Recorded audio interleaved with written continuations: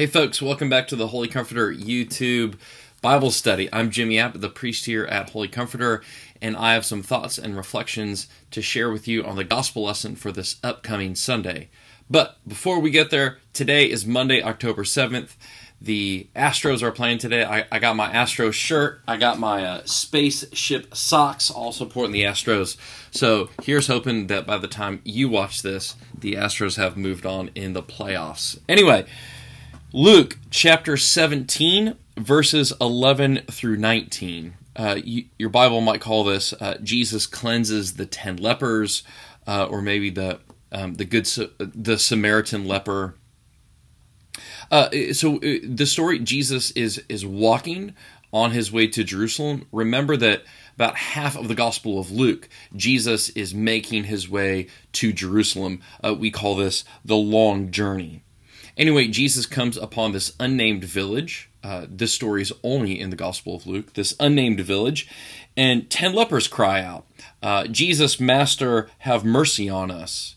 Remember, lepers back in the day, it could have meant any sort of skin disease. They were not permitted to live within the community, within a village, for fear of contagion. And so oftentimes they were ostracized, they were kept out of society. So it's interesting that they have their own little society, and we hear the 10 acting and crying out in one voice, almost like they're a Greek chorus in one of the old Greek tragedies. It says, when Jesus saw them, he said to them, "Go and show yourselves to the priests." And as they went, they were made clean. Then one of them, when he saw that he was healed, turned back, praising God with a loud voice. He prostrated himself at Jesus' feet and thanked him, and he was a Samaritan. Then Jesus asked, "Were not 10 made clean, but the other 9, where are they? Was none of them found to return and give praise to God except this foreigner?" Then he said to him, "Get up and go on your way. Your faith has made you well." Now, one of the key lines I think in here is in verse 15. One of them, when he saw that he was healed. When he saw that he was healed. St. John of the Cross was an old Spanish monk, and he said that the journey to know God and the journey to know yourself are the same journey. And that as we go on the path of greater discipleship, we will come to know ourselves more and more.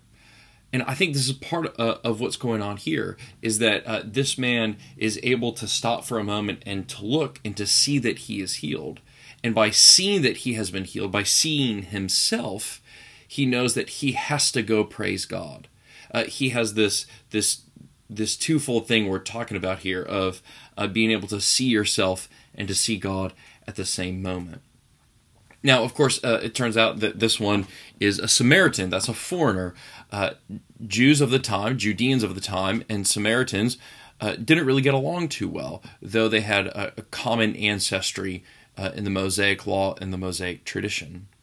And so it's interesting that we see this new community then being built around Jesus, that the 9 go back to their communities, but this one Samaritan, who would not have been accepted into the village to which the other 9 were going, this one Samaritan comes back to Jesus, and we see then almost, this is what we do see. We see a new community being formed around Jesus as Messiah, that the old distinctions of incaste and outcast, of foreigner and native, those are all torn down.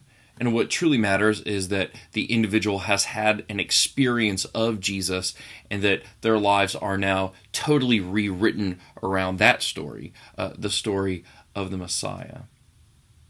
Now, there's one thing in here that I'm not quite certain of and that I want to do a little bit more research on, but hey, it's only Monday, so, give me a break. When Jesus says, "Go and show yourselves to the priests." Now, it's interesting then that one of them does come back and shows himself to Jesus in a way. And I'm wondering if Luke is subtly, or not so subtly, reminding us that Jesus is functioning as priest here. Priest as bridge builder, priest as authority in the religious community, though not the type and category of priest that was imagined, or maybe possibly was imagined in Leviticus. You can see I'm kind of still working through this. But I think it's interesting that all throughout the Gospel of Luke, we have these moments where Jesus is in the temple, and the temple plays a crucial role in the life of Jesus growing up. And I'm wondering then, when Jesus says to go and show yourselves to the priest, and then that one comes back, if in a way we are being told that, hey, wink, wink, nudge, nudge, Jesus is the true priest here, and that Jesus is the one who truly gives us acceptance into this new community which he is building around himself. That community of the kingdom of God, that community that we now call the church. So, hey, thank you all so much. Go Astros, and I can't wait to see you on Sunday, October 13th, as we continue our pledge campaign here at Holy Comforter called A New Beginning. And indeed, this is a new beginning for this Samaritan man, isn't it? That he is giving not only health, not only acceptance into a community, but given a new identity as a follower of Jesus, a member of the kingdom of God.